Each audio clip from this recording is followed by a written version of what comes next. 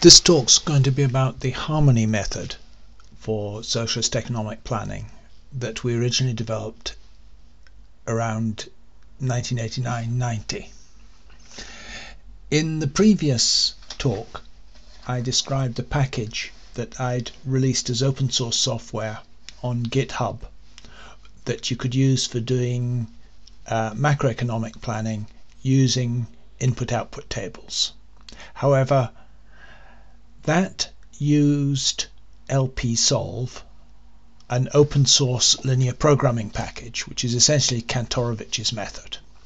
And this has certain restrictions. I'm going to explain those restrictions first, and then I'll get on to talking about the harmony method. The first thing you have to grasp is that algorithms can be measured in terms of their complexity. And the complexity of an algorithm basically defines how long the algorithm takes to complete its task as a function of the problem size. And there are various complexity classes which grow increasingly harder. I'm only focusing on the easiest of them here. A constant time algorithm would be one which gave the same answer irrespective of the size of the amount of data that it was working on. That's unusually good. More commonly would be a linear algorithm, which would take an amount of time proportional to the amount of data. So if you wanted, for example, to total up the scores of students in a class, that's a linear time algorithm, since you run through all the students and add the numbers together, and the time it takes depends on the number of students. There are various more complicated classes than that, the best of which is the log linear class, where an algorithm takes a time which is proportional to both the number of items you have and the logarithm of the number of items. Best methods of sorting, for example, are log linear. The next stage up would be polynomial algorithms, where the time taken is a fixed power of the amount of data you've got. So it might grow as the square of the number of items you have, or as the cube of the number of items. In talking about algorithmic complexity, we use what's known as big O notation, where you put a big O in front of the formula for the power of n, or the formula in n, which gives the running time. This was invented by Knuth, this big O notation. The next level up would be an exponential running time, where it grows as e to the n, and this is a pretty poor performance, and generally exponential runtime algorithms are intractable for anything but the smallest sizes. If you're going to do economic planning, clearly it's got to be tractable. And if you're going to plan on a national scale, you can't take longer to prepare the plan than you're actually going to do the work that's being planned. So tractability is important. You might have a method that works fine for planning 100 industries or 1,000 industries, but which becomes prohibitively slow when you increase it to 1 million industries or 1 million products. What about the LP-Solve package, whose planning application I demonstrated earlier? Well, if you run it, and this is running the N-year plan package that I released on GitHub, you find that if along the x-axis we show the number of industries we're planning, on the y-axis we show the number of seconds it takes to plan them, and this is planning one year ahead, this is planning 2 years ahead, this is planning 5 years ahead.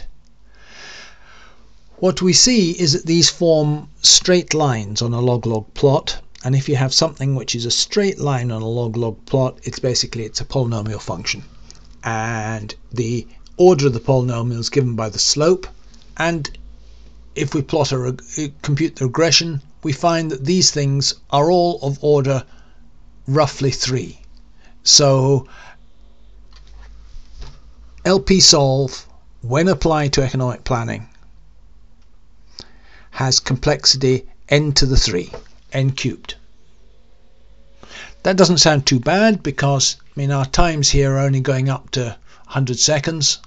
That's quite tractable, and that's a tiny wee PC, a tiny wee Odroid chip, which is about the same scale as a Raspberry Pi, so it's not a powerful computer. But if we start applying this to larger plans, it rapidly becomes intractable. So 500 industries using those timings, I could do a 1-year plan in a quarter of an hour. That's still okay. 17 hours for a 5-year plan? Well, that would not be unreasonable for a government ministry planning doing a macroeconomic plan of the economy. They could easily afford to spend a day computing it. However, as you start to disaggregate further and you want to control more industries in your planning regulations, say if you want to go up to a few thousand industries as Gosplan wanted to, well, LP-solve techniques for a 5-year plan would take 2 years. At this point it's already getting intractable. You can't afford to spend that time preparing your plan. If you went up to 50,000 industries, we find we're taking 2,400 years to prepare a 5-year plan, which rather defeats the point. So clearly you need something that is a lot better than order n to the 3. You need something which is linear or log linear. In our book Towards a New Socialism, we described such a near linear algorithm. It was originally developed about 1989, and I'd long since lost the source code, and even if I had it, it would have run on computers which no longer exist. I've released a new version of it, written in Java on GitHub. If you go to the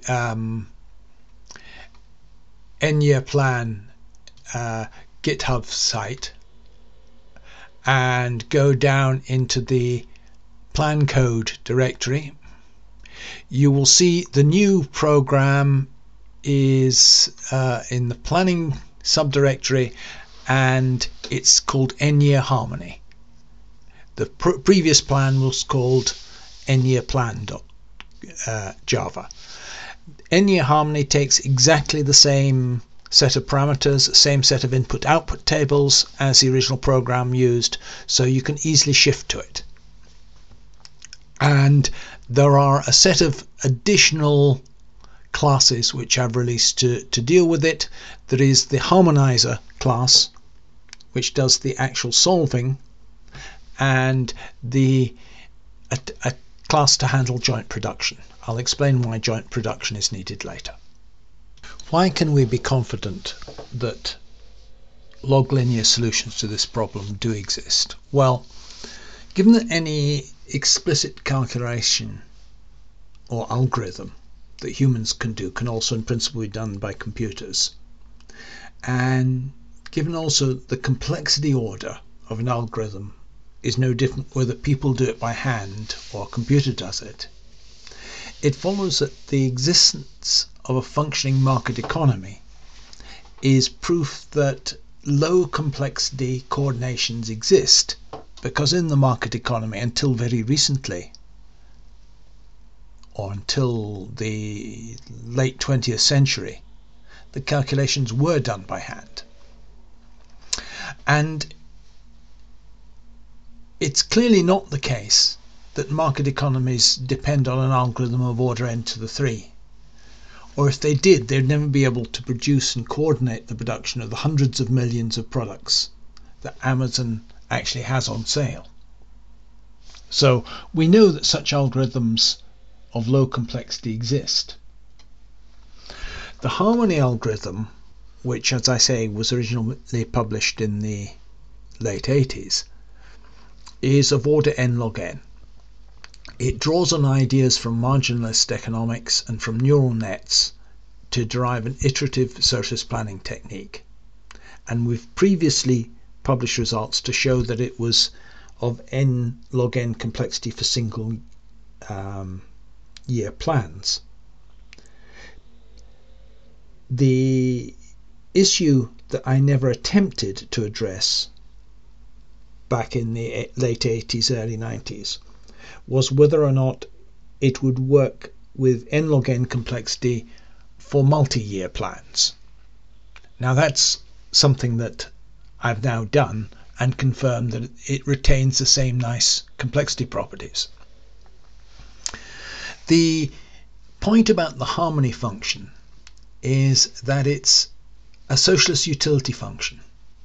It's designed to mimic the principle that you have positive but diminishing marginal social utility as you produce more of a good. What you want is a mathematical function whose value rises as plan fulfillment approaches, but which rewards over-fulfillment of the plan less than it punishes under-fulfillment of the plan. Here is a plot of the shape of the harmony function as I use it in my current version of the software. I'm assuming that we have a planned target of producing 2 units of something. It could be 2 million units or 200,000 units, but it's 2 of something. And the harmony is 0 when you exactly hit the plan. And it goes negative when there's a planned shortfall. So if you're only producing 1.8 units, it's down here, goes down to like -0.5 when you're producing 1.2 units. On the other hand, it increases more slowly if you over-fulfill the plan. The point being that it's worse for society if you have a serious shortage of something than a big surplus of something, than the gain you get from having a big surplus. Mathematically, I use a function of the form s minus s squared upon 2 for if the scale of production is below the planned target, and log of the scale plus 1 if it's above the planned target, where S is either the surplus or the scale of production, and it's given by the net output minus the target over the target. And that is to say, it's the proportional amount by which the plan has been exceeded by each industry. Why do I use this? Well, for one reason, it's to give a more flexible plan target than Kantorovich's approach, which specified exact proportionality between all outputs. That may not always be achievable. It may be possible to over-fulfill the plan more for some products than others, and that may be worth doing. Secondly, because the function has a continuous first derivative, it allows us to use Newton's approximation method for functions. And this allows us rapidly to bring all the industries into approximate alignment with the planned target. I'm just going to run through how Newton's approximation method works here. So we start out with some scale of output and a planned target, and here's our harmony axis. We'll draw in the harmony function, and as before, it's 0 when we exactly hit the plan. Now suppose our starting position has one industry A that exceeds the plan and another industry B that falls short of its planned target. So industry B will have a sharply negative harmony. Industry A will have a slightly positive harmony. And This is clearly a bad use of resources, so we want to shrink industry A and expand industry B. But by how much? Well, the Newton method for approximating a function makes use of the derivatives. And if we know the derivative at A, we can draw a line to see where it will intersect the mean. And if we know the derivative at B, we can draw a line to see where it will intersect the mean. And the basic Newton method means we move some proportion of that distance towards the intercept. And we do that repeatedly. And by doing that, we'll converge on the interception point. Now, for example, here I'm saying, let us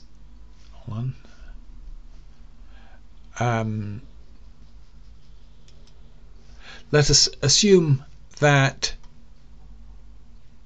I moved all the way to the intercept line. Well, I would have overshot. I'd have ended up drastically reducing the harmony of A. So I don't want to move that far. So how about moving half the way? Well, that would take me to here. Industry A would shrink its production level to here if I attempted to move half the way to the intercept. The net effect of that, if both of them moved half the way to the intercept, is that A and B would move to new points on the harmony function, and there would be a new mean, but they would be closer to the new mean than they were to the original mean, which means that we're bringing the output into the right ratios that are demanded by the plan. The problem is that if we just do this, we converge on an output mix that meets the plan target ratios, but it will be at a low harmony point, because given the shape of the harmony function, the reductions that we carry out in the high harmony industries will be greater than the increases we carry out in the low harmony industries. This means we need some other way of moving the mean position up along the harmony function towards the planned target and hopefully succeeding it. Well, in a capitalist economy, the rate of profit is supposed to act as an indicator to shift resources towards sectors where they'll be more useful and produce a higher rate of return. In the planning analog, what we want to do is to shift resources to the branches of production where the marginal harmony gain is greatest. Essentially, we use the derivative of the harmony function for each product as a shadow price and compute a rate of return for each technique.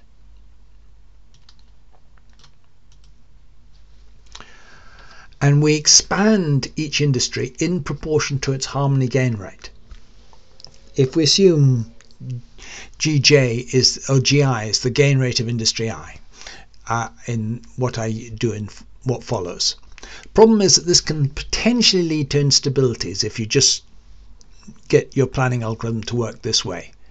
If industries are making and have a negative harmony gain, if under current circumstances they are making a loss in capitalist terms, it could lead to industries being set to have a negative rate of production, which is meaningless. So you don't want that ever to happen. You want the lower limit of the level of production of any industry to be zero. Well, there's a standard technique in neural nets that you use when you're doing approximations which you want to be kept within the limits 0 and 1, for example, or in this case 0 plus 1 minus 1. You put it through what's called a sigmoid function, an S-shaped function, so that as you vary this one is clamped to between, the y-axis is clamped between minus 1 and plus 1. and given a sigmoid function like that, I can adjust the output of the ith industry to be its previous level of output times 1 plus the gain rate here, the clamped gain rate. And again, I apply a couple of tuning constants, phi psi here, which adjust the rates to be less than 1, so it doesn't move very rapidly. I tend to select these constants at around 0.2 or 0.15. Now, does this work? Yes, it works very well. Here are the results I get for planning industries or economies of different sizes or different degrees of disaggregation with the harmony algorithm as opposed to using linear programming. These rapidly rising curves here are applying linear programming to 1-year planning, 2-year planning, 5-year planning. I haven't bothered drawing the curve because it just goes off the screen. Now, the harmony algorithm, 1-year planning, 5-year planning. Note that this is a log curve, so that between there and there is a factor of about 500 in performance times. That's between a 5-year plan for 300 industries and a 1-year plan for 300 industries using linear programming. In general, the slope of these curves is close to 1 instead of being close to 3, which is what you get for an order n to the third algorithm.